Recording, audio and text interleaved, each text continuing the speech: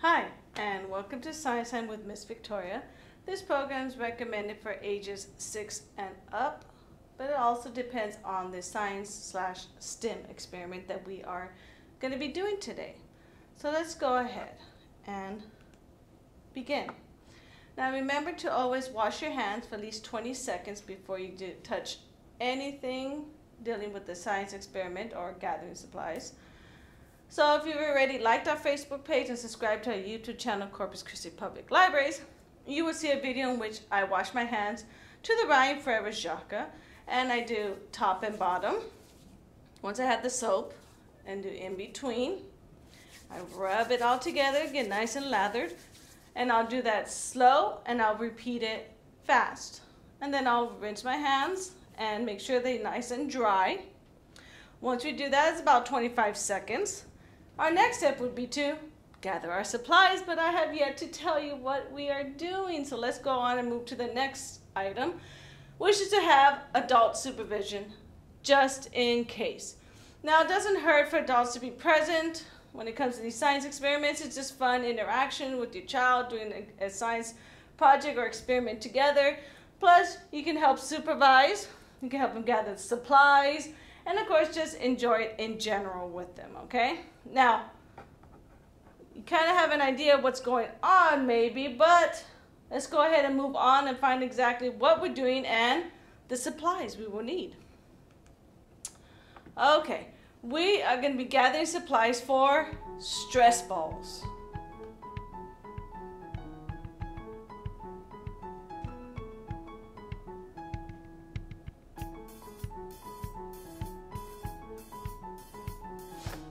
All right, now I know you're probably thinking, Miss Victoria, you've done stress balls already, but there's different ways you can make stress balls and of course different materials that can go into the stress ball. So let's go ahead and find out which items we're going to be needing to make these stress balls, all right? First, as always, we're going to need balloons. Now, you should have some left over because we've been doing a lot of experiments that deal with balloons, but if you've already ran out, go to Dollar Tree, Dollar General, even Walmart, any of the stores, and go ahead and get another pack of balloons, okay? It's always good to have them on handy because a lot of these science experiments are going to require balloons. All right, next thing we need is an empty water bottle. Now you can I would prefer just a water bottle if you do Gatorade or any of the other types of sports drinks you may have that are empty. You might have to gauge your water balloons to be, the balloons to be bigger. Don't use water balloons, in other words. Those are kind of small. So you might want to get bigger balloon size because it has to fit over the opening of the bottle. So that's why I find it easier just to do a water bottle because it's a little smaller, the opening, and easier for any type of balloon size to fit. We're also going to need flour. Here's a little change from the last time we did stress balls. It's not water beads, it's flour. So we'll continue on the steps to find out how we're going to be using that. You're also going to need a funnel. This will make it a whole lot easier when it comes to the experiment. A Sharpie. You need a Sharpie marker. Now the reason I say Sharpie because it's a permanent marker, and a lot of times when it comes to permanent markers, first thing we think of is Sharpies. I'm going to be using just a black Sharpie. That's all you really need. However, if you want a colored Sharpie, they are colored Sharpies. So if you have one at home, fine. If you have a different type of permanent marker that's colored, use that. Do not use regular markers like your Crayola. Those are washable. That worked for the rainbow experiment, but it's not going to work for this one. You need the permanent marker. So if you don't have a Sharpie, you might want to get one or get some type of permanent marker that you find at any of the stores, okay? Last thing is optional is yarn. Now you can see I don't have yarn here because I'm not going to be using it for my example for the experiment, but you can have yarn and just cut it in. You just need the strips, but if anything, you can have the ball of yarn, and when we get to the steps, I'll explain about the strips, okay? So let's go ahead and move on straight to our steps.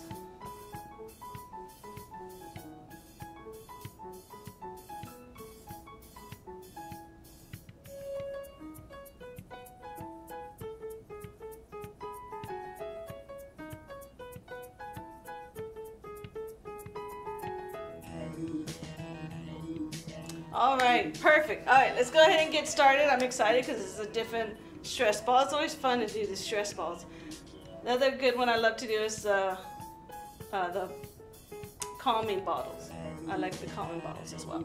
I love the relaxation. So first thing in our steps is going to be pour flour into the water bottle. Okay, so let's go ahead and I'm gonna get one of my water bottles.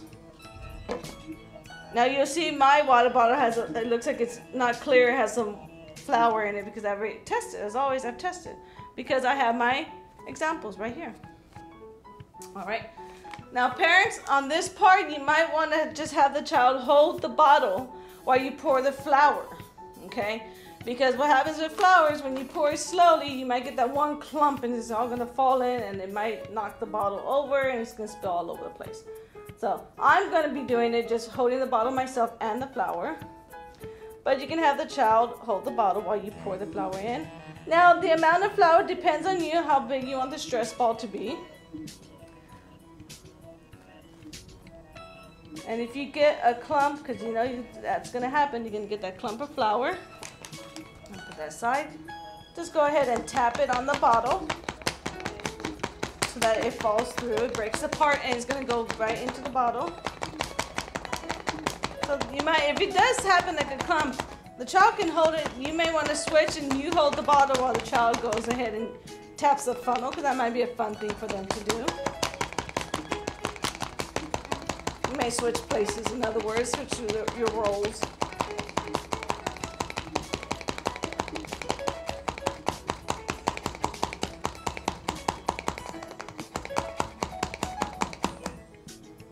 Alright, that looks about a pretty decent amount. I think I'm just going to add just a little bit more. It doesn't hurt. But a little bit more.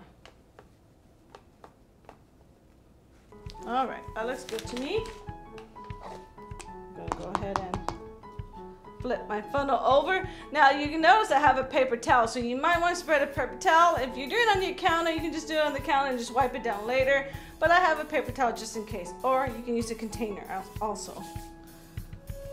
Alright, now next step is to blow up the balloon a little bit and place it over the neck of the water bottle. So this is why I'm saying the size of the water bottle all depends on the balloon size also. So if you get your water bottle has a big opening, you might want to get a bigger size balloon, okay? So I like to stretch my balloons a little bit. Remember, practice our breathing exercise that we do for the fit and fun, but we're going to go ahead and do it for blowing the balloon. Here we go.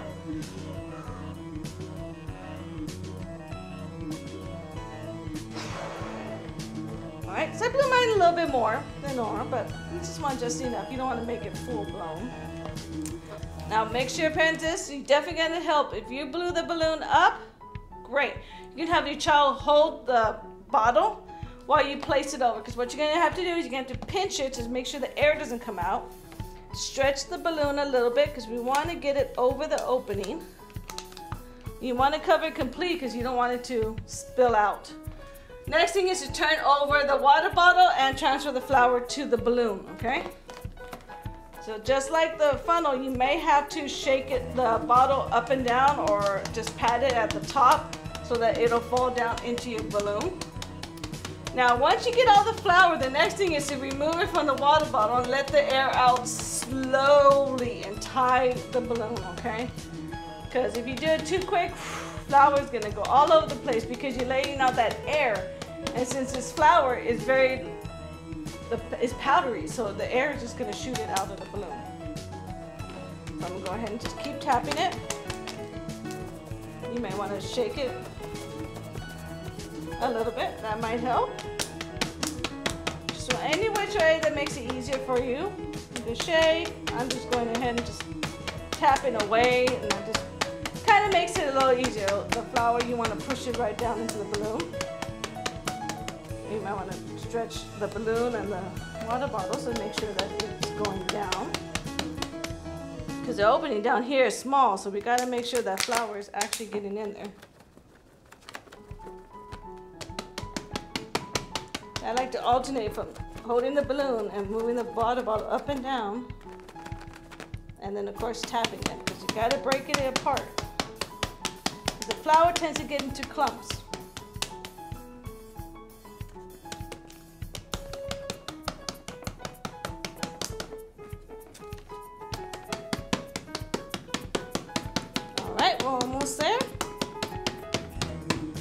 Perfect. Now parents, what you can do on this point is have the child pinch the balloon right here at the top, right near the neck. And all you're gonna do is to slowly, whoop, gotta be careful there, remove it from the water bottle. That's gonna be the hard part, removing it, okay? Now, since the kid has a hand on here, what you're gonna do is slowly, just like I said, let the air out. Keep your hand at the bottom, have the child have their hand at the bottom so they can feel when the right amount of air is taken out, okay? And see, I'm doing it very slowly because if I'm not letting go of the balloon too much, I still have it pinched, but I'm just opening it just a little bit. Because if I open it too much, flour's going all over the place. All right. Okay, so we're gonna go ahead and tie it. So if you want, you can take over, unless your child knows how, let them tie it. Okay, so now that we have it all tied and everything's done, not yet though, we need to use a Sharpie to draw a face on the balloon. So we're gonna do this part first. So we're gonna go ahead and draw a little face.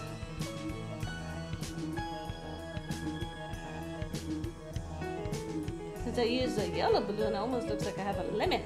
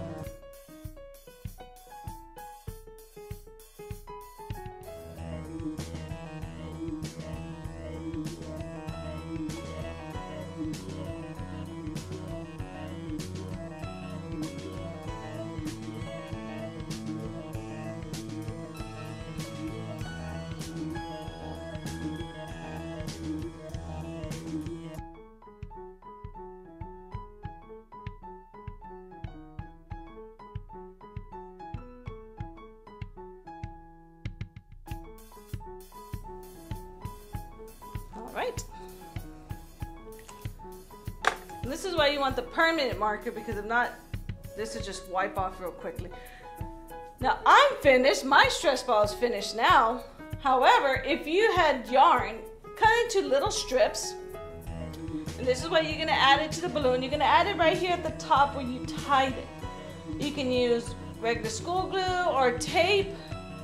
You don't want to use any even cold glue gun or a hot glue gun, because that'll go through the latex and the flour will just come out. So either use tape or the clear school glue, glue stick, whatever you need to, and you can put yarn at the top just for a little hair for your little stress ball. Once you're done, now you can go ahead and squeeze it. Now this is great for every day. Any day you can make one of these and just do it nice and relaxing. Of course, with the holidays all coming, this might be nice to have to, you know, help calm and relax. But in general, these are great, quick, and easy to make. I hope you enjoyed it and had fun like I did. So now you have two ways to make a stress ball. You can look at my other video in which I use water beads, or you can look at this one that I use flour and decide which one, or be dangerous and do both of them. Do one with water beads and one with flour. That'd be great, and you can compare those. This is a very good, fun, quick, easy one to do. So put that there. Now let's go ahead and move on, and I'm going to provide you with some library resources. So here they are.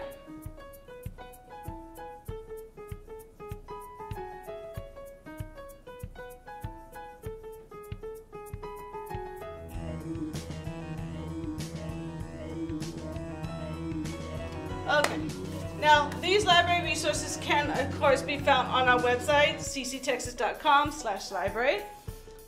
Use our library catalog and you can search science experiments in the search bar. You can search STEM experiments, it's STEM, which is science, technology, engineering, math, or you can do STEAM, which is science, technology, engineering, arts, and mathematics.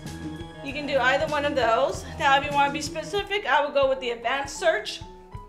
And you can type edible science experiments, chemical science experiments or projects, engineering, balloons, catapults. You can do different ones. Be specific in the advanced search if you want.